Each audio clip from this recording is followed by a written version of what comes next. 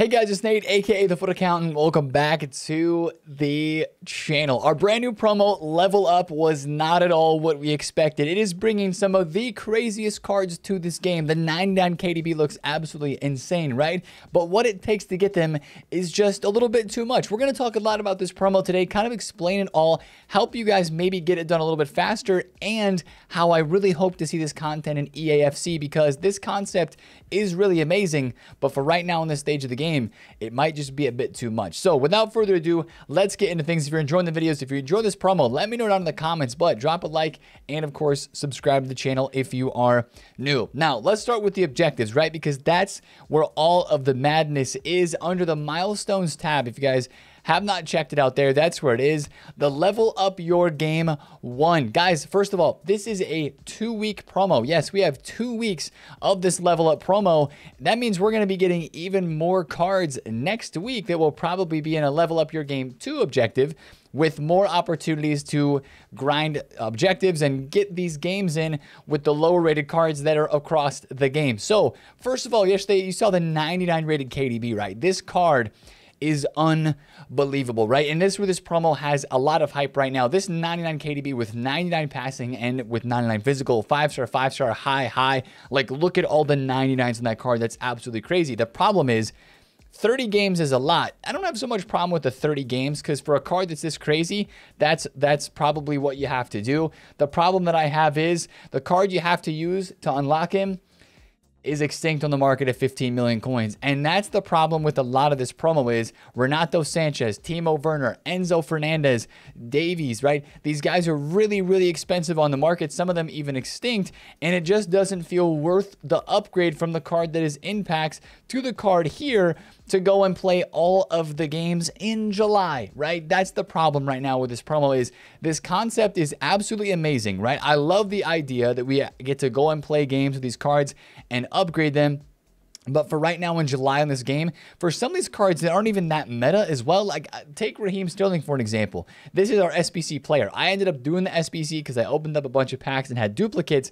I don't really want to go play 25 games of squad battles, rivals, or champs with 6 English players in my team to go get this Sterling card done. You know, like, that's too much of a grind personally that I want to put in at this stage of the game. Now, I will say, if you have time and you want to grind out this stuff, there is a lot here that you can love, right? There's so many of these cards. It's the top tier, right? The top tier cards look great, and those are the ones that everybody would really want to grind, but those prices are too expensive, which is an L. But then you go down to the lower tier of cards, right? Edinson Cavani looks pretty nice. Fekir, Vlahovic, like these cards, 5 games, 15 games for Vlahovic. The lower tier, as I will call them down here, are easier to upgrade because it does not take as many games.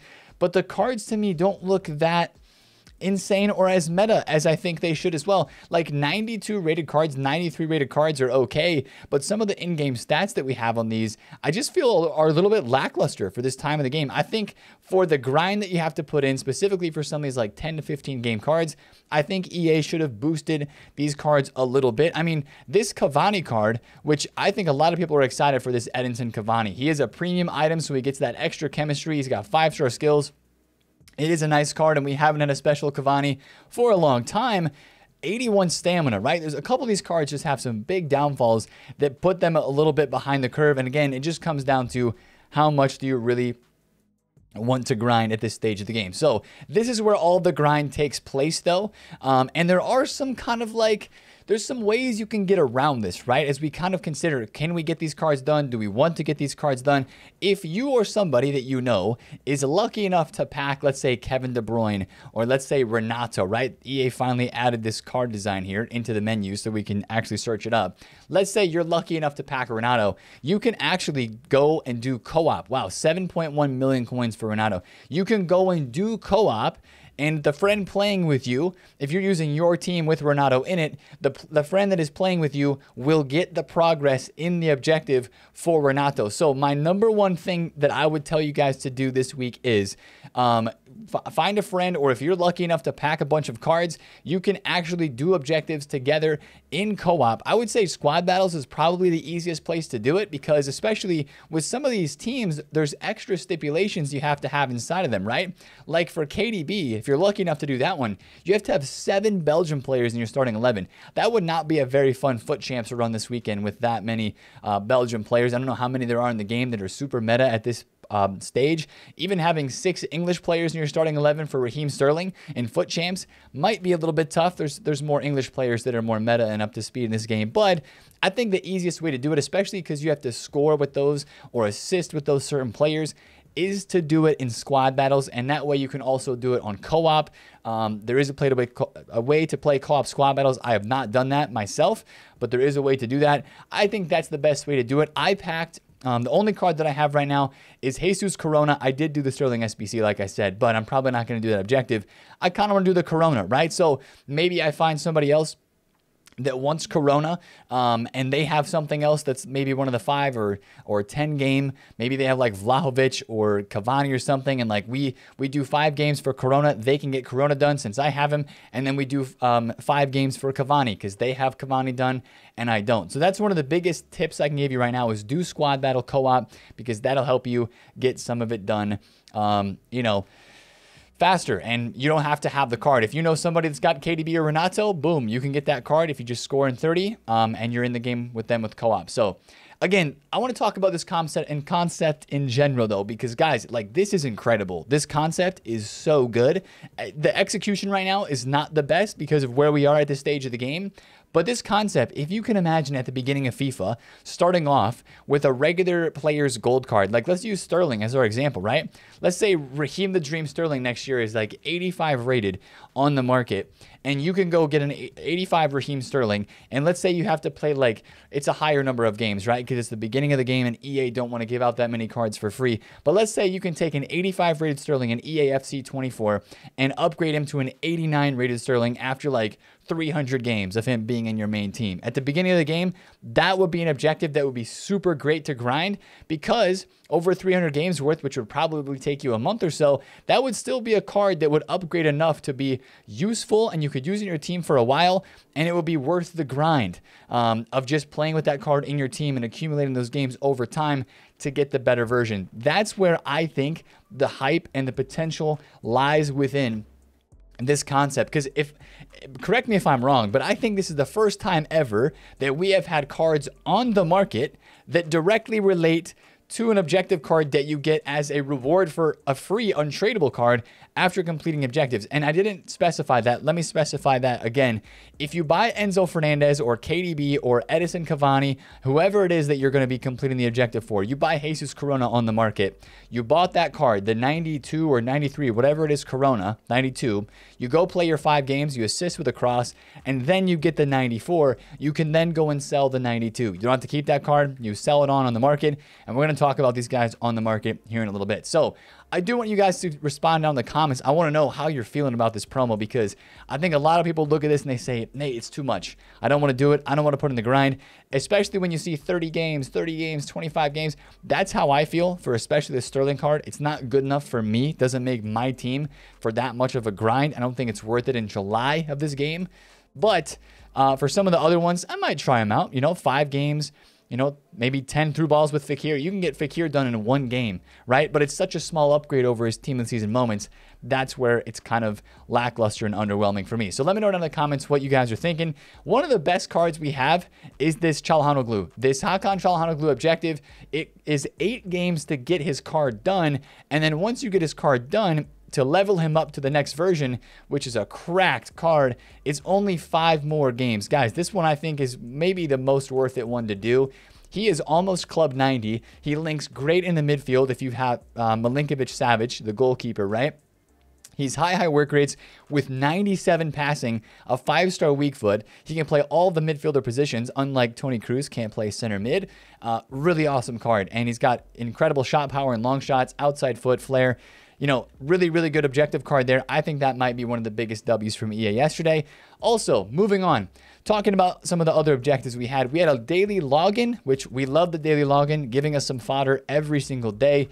It is out for 12 days, right? Or it's technically out for 14 days, but there's 12 completions. So that means there'll be 2 days you can potentially miss, since this is a 2-week promo once again, in order to get that completely done. Now, the SBCs yesterday, all we had was the Raheem Sterling, of course. I think there was one, the daily login SBC that gives you an 81 double, but that was it. So that was kind of all in the SBC realm. Now, I want to talk about the cards in packs once again. We've already established that these prices are way too much, right? I mean, you take a look at Footbin, which also right now, Footbin, I think, needs to find a way to separate the cards on their website from the ones that are in packs to the ones that are the upgrades. But guys, some of these cards are carrying very high prices. Werner was just 700K and now he's 900,000 coins. Guys, some of these are really, really rare.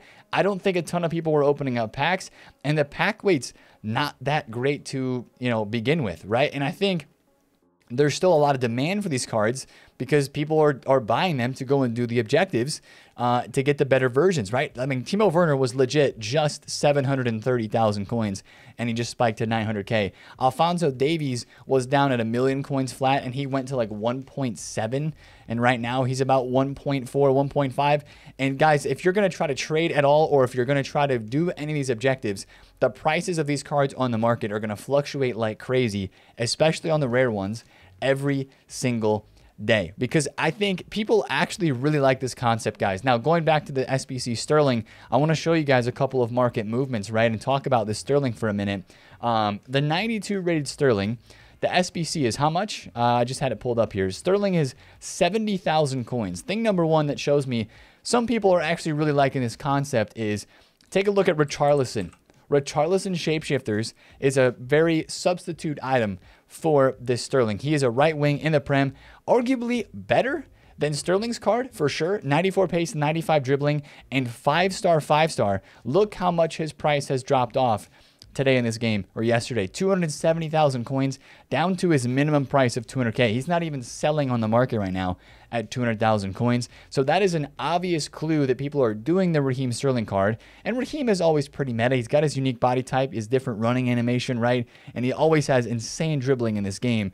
But it's just a lot of grind to get that 95 rated updated version through objectives. That's reason number one. And reason number two is SBC fodder. Team of the season cards are actually going up a good amount. I think the cheapest TOTS card right now is like 24,000 coins, and that is up from where they were because you need a TOTS card in the Sterling SBC. You can see, right? Otamendi went from 20K to 25,000 coins. So fodder as a whole is really not up that much. Maybe up a little bit on some of your like 80.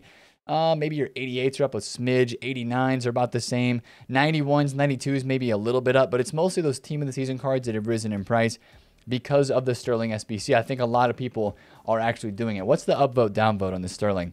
It is 75% upvote because you get a chance to upgrade the card, and I think people actually like that. And I really think that one of the reasons EA is doing this, guys, is because they know that they're going to get a lot of interaction with this, and this is going to cause a lot of games played on their game, right? If you think about it from a business perspective, which I try to always understand and talk with you guys, because that's how EA think as a company, right? From a business perspective, EA is going to get a lot of games played on their game and a lot of interaction during the summer months when there may not be as much, dropping a promo like this. So it's very smart on EA's part. We always say this.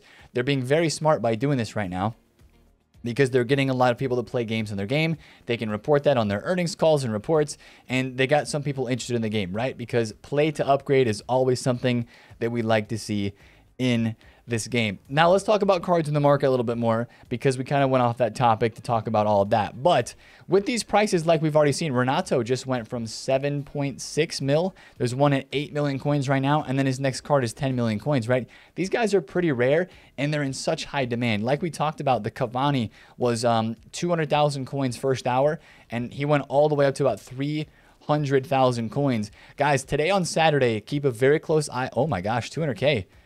Okay, that was a snipe there. That was crazy. But these cards are going to be fluctuating a bunch on the market today. I would imagine that early hours UK time, kind of like the normal fluctuations we see with promo cards, these guys are probably going to drop back down.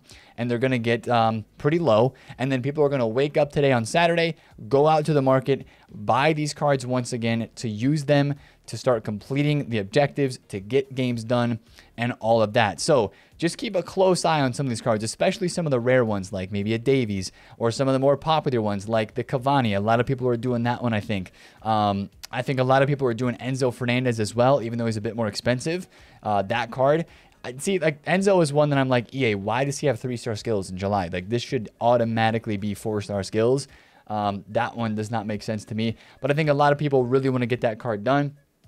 Davies is almost like basically the best left back in the game, as his 95 rated version looks. 5-star, 5-star. You can play left mid as well. So watch out for a lot of these cards moving in price. And there's going to be a lot of extra demand. And their prices are probably going to stay a bit inflated because they have this demand. And they're going to be amazing to trade with all weekend and all of this next week, because people are going to be using them to try to play games with and to upgrade the cards, right? That's the whole draw.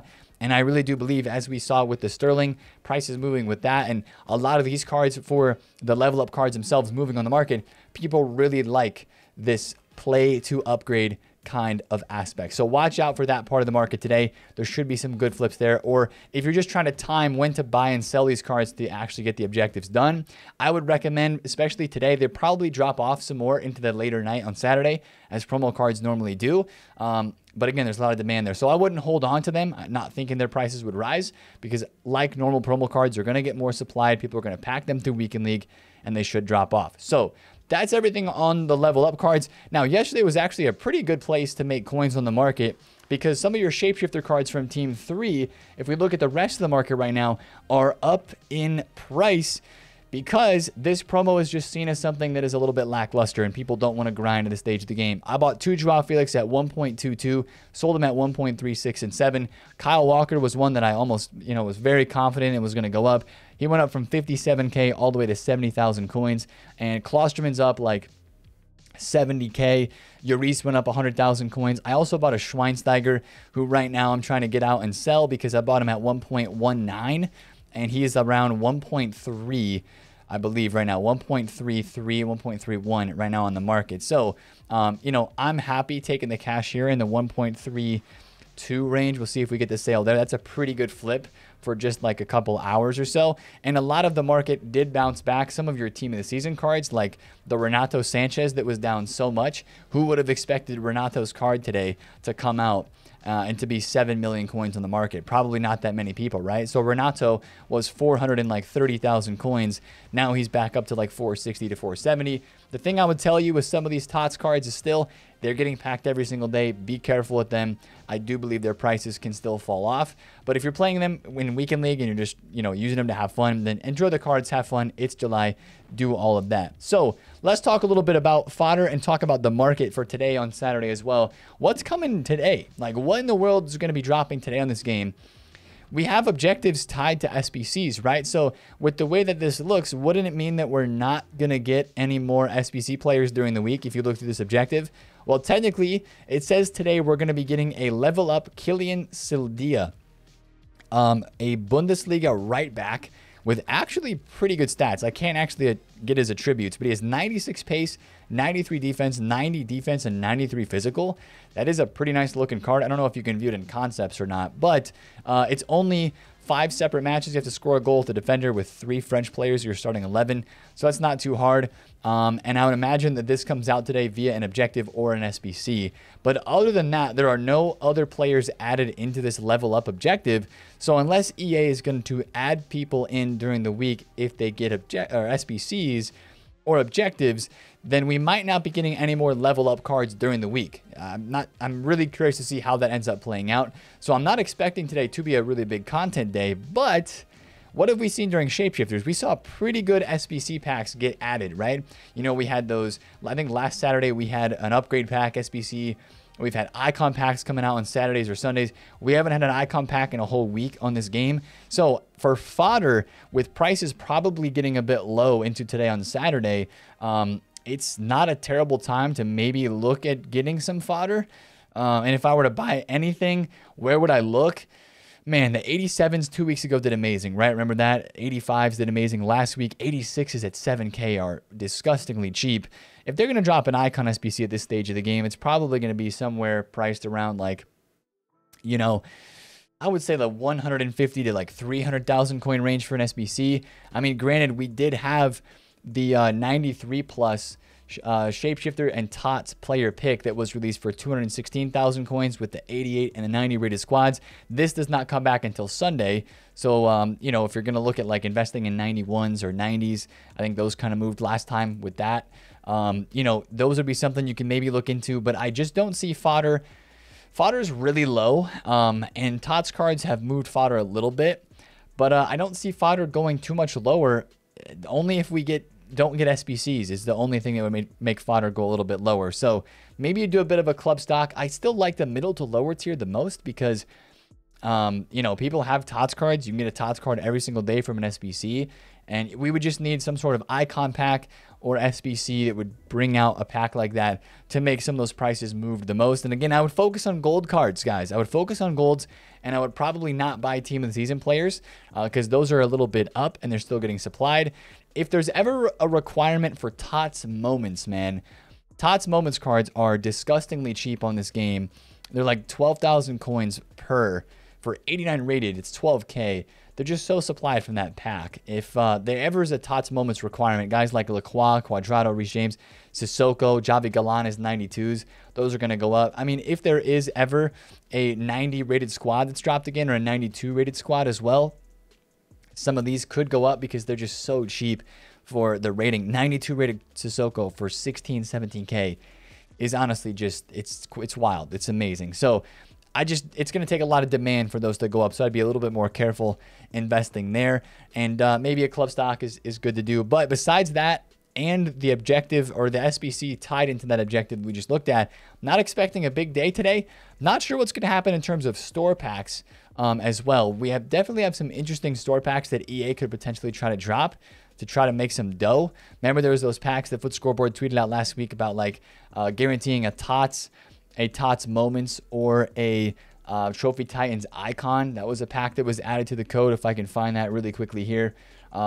Yeah, that was added a few days ago. I think it was even last weekend that was added. It might not be worth scrolling back this far to go and look at it. But, you know, that's the sort of thing. Yeah. Elite Replay Pack, Premium Replay Pack.